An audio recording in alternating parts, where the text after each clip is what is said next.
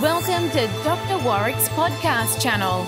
Warrick is a practicing cardiologist and author with a passion for improving care by helping patients understand their heart health through education. Warrick believes educated patients get the best health care. Discover and understand the latest approaches and technology in heart care and how this might apply to you or someone you love.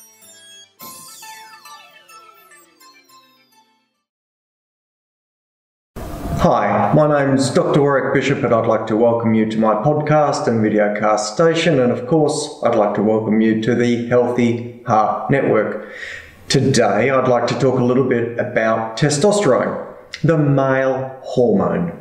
We've heard lots about estrogen and the women hormone over many years. Estrogen being looked at in lots of large studies, trying to understand whether its role in terms of supplementing estrogen levels for women who are postmenopausal, i.e. whose estrogen levels are dropping as they get older, whether that replacement is beneficial for those women or not.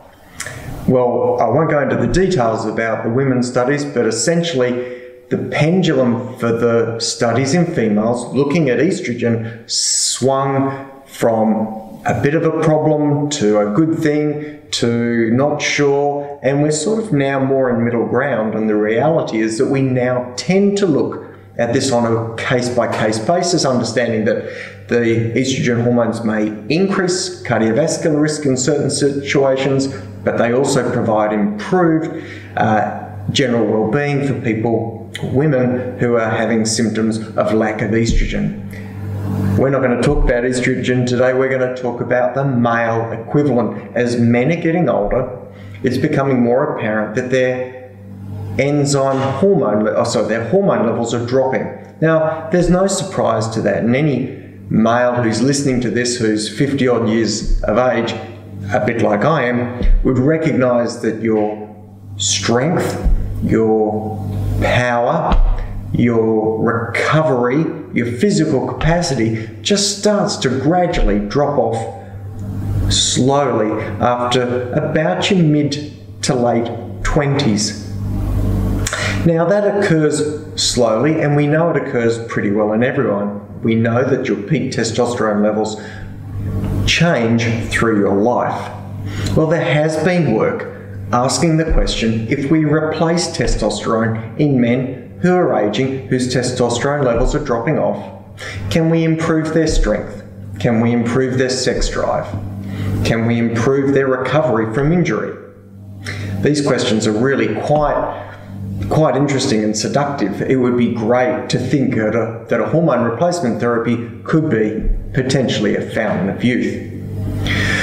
Well, the studies that looked into that in the first instance really have cast a shadow on whether it is beneficial or not. And certainly some work done right up until around about 2013 suggested that replacement of even physiological levels of testosterone in men whose testosterone levels had been dropping could increase cardiovascular mortality. Now, fortunately, some people have continued in that space to undertake research to inform our information even more.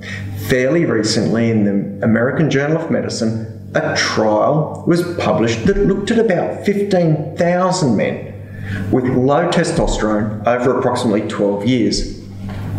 More than half of those men received a topical application for their testosterone steroid treatment, and about a bit over a third received an injection for the administration of the hormone.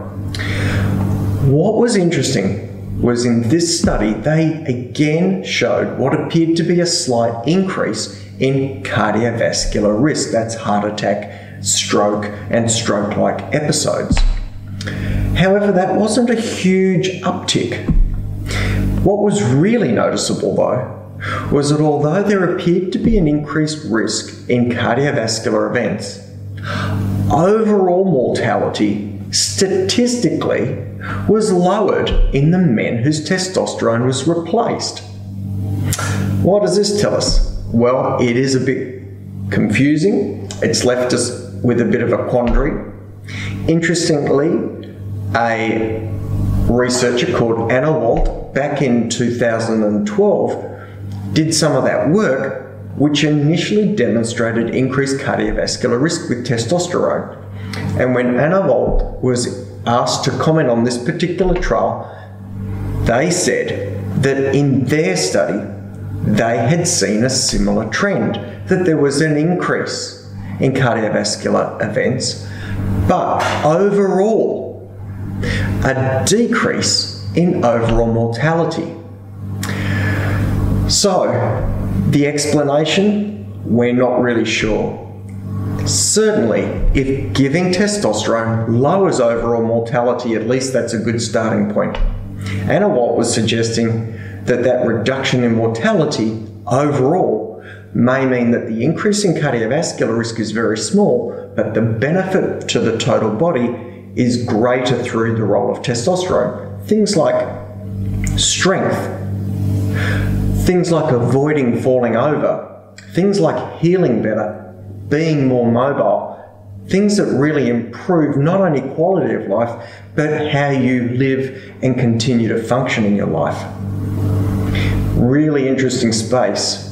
So testosterone therapy, certainly still something that's going to be investigated, still something that is going to demand more information.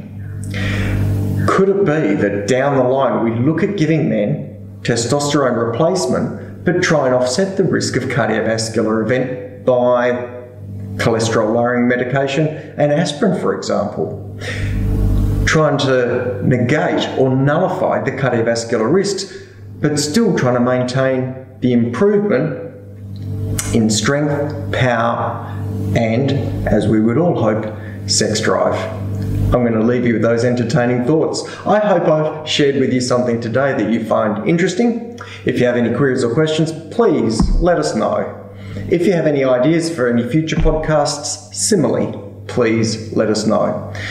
As always, I wish you the very best, and of course, please don't die from a heart attack. Take care, and goodbye. You have been listening to another podcast from Dr. Warrick. Visit his website at drwarrickbishop.com for the latest news on heart disease. If you love this podcast, feel free to leave us a review.